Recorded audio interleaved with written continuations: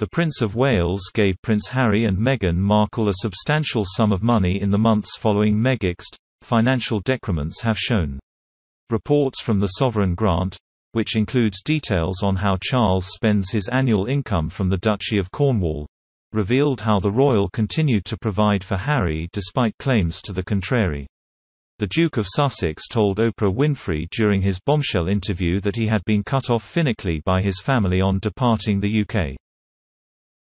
Yet, new published accounts show that he and Meghan were provided for until the summer of 2020. It is one in a number of dramatic events that have marred Charles and Harry's relationship in recent years. Even before Harry's fallout, Charles was often the subject of media and public attention given his future role as king. This was especially true of his love life, and the Queen's concerns about his relationship with Camilla.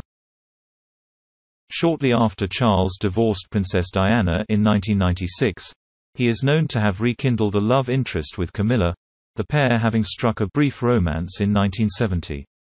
In July 1997, Charles hosted a birthday party for Camilla, and just over a month later Diana tragically passed away in a car accident in Paris. He put his campaign to introduce the public to his relationship with Camilla on ice. The following year, in 1998, he gradually resumed the process of legitimizing his relationship, confirming a report that Camilla had met William and would meet Harry soon. The Queen disapproved of Charles and Camilla's previously adulterous relationship, which was revealed in Diana's bombshell Panorama documentary in 1995. Her doubts would reportedly continue through to their civil ceremony in 2005. Before the service, Andrew Alderson, writing in the Daily Telegraph, suggested that the Queen was fearful that Charles and Camilla's marriage would tarnish the monarchy. He said, "The Queen has distanced herself from the wedding of the Prince of Wales to Camilla Parker-Bowles because she believes that her son is putting personal gratification before duty," royal courtiers have disclosed. The courtiers also say privately that the Queen is lukewarm about the marriage and is worried that it could tarnish the monarchy. Shortly before the wedding day, one courtier told the publication, "The problems of the past week go back many years. The Queen believes that the Prince of Wales has put his own gratification and interests before duty by pursuing his relationship with Camilla, and she can never forgive that." Mr. Alderson continued, "The courtiers said yesterday that Prince Charles' private office had been outmaneuvered by Buckingham Palace and that Sir Robin Jean Vryn, the Queen's private secretary, had tried to protect her from becoming involved in a town hall marriage, which demeaned her own status." A separate courtier told the author, "Robin is very clever.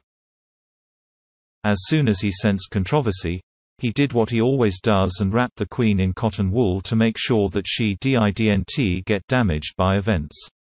The courtier added that Sir Robin's intervention was symptomatic of the Queen's long-standing concern over Charles' relationship with Camilla. Meanwhile, following a speech delivered at Lloyd's of London, Charles managed to get some of the UK's largest insurers to launch a sector-wide task force aimed at tackling the climate crisis. Bruce Carnegie-Brown, the chairman of insurance market Lloyd's, which is chairing the task force, said, "Climate change is already having an impact. You see this in wildfires in California and you see it in persistent droughts in Australia. So there is now increasing demand by customers for these kinds of protections and we need to respond to them. What the Prince is really doing is helping us convene and galvanize a whole of industry response. Instead of people going off and doing their own thing, they're actually bringing some of their intellectual property and some of their capability, reporting on some of their existing findings and research on what is having the most impact."